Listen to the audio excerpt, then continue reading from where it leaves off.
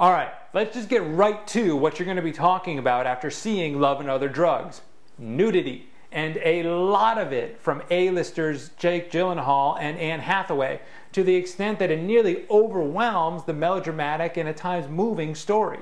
Note that I said nearly overwhelms, because for the most part, director Edward Zwick's movie holds up as a funny and compassionate drama.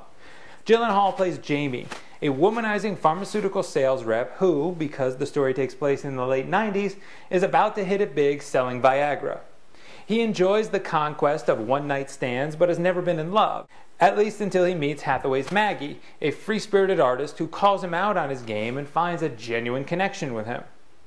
It's fun when they first get together and things are happy and light, but soon the movie abruptly goes from comedy to drama and becomes a bit heavy-handed. Thankfully, Maggie is sympathetic beyond her bitchiness, and the reasons for their relationship struggles go well beyond what we typically expect.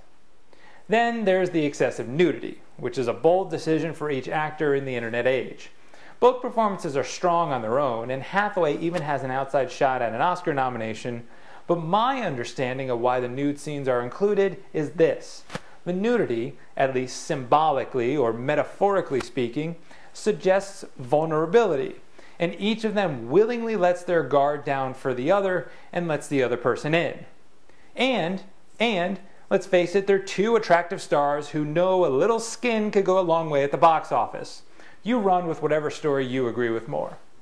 Even though the beginning of Love and Other Drugs is better and more interesting than the ending, it's still good enough overall to be worth your $10. For HudakOnHollywood.com, I'm Dan Hudak.